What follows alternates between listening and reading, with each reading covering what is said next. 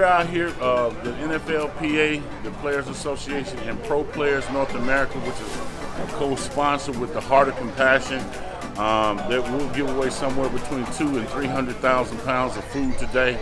And I have a number of the players here that are here with me. They came out from they're part of our Pro Players North America. They're former players and also members of the National Football League Players Association Los Angeles chapter.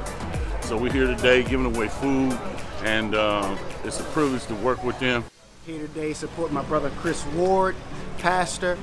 We're just here doing a great day, giving our time, giving our efforts. As you can see, the donations, we'll be giving away packages of food today. All of the cars are lined up, so we just ready to give in service, man. Heart of Compassion's been here since 2003. We're 100% volunteer. I believe that God's called us. You're part of a miracle today of the 2 fish and the 5 loaves of bread. I want to let you know that, one of the things that I really love is how God brings people around with the same heart. You know what I believe God, during this pandemic, God's, for the Christians at least, has done a separation of the goats, the sheeps and the goats, and the buzzards and the eagles. And I want to say for everyone that's here today, you're an eagle. Say, I am a servant of the Most High. Serve His people. Share His love. To be a blessing today.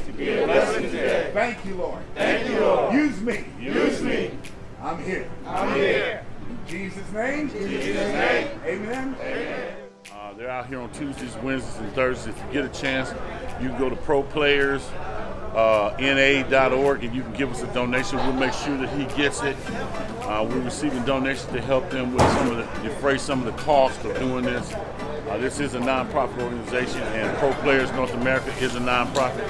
The Pro Players North America is pretty much, it is the nonprofit that was formed by the former players of NFLPA Los Angeles. So we're here, we're giving our time to just help some people who need some help during these troubled times that we live in.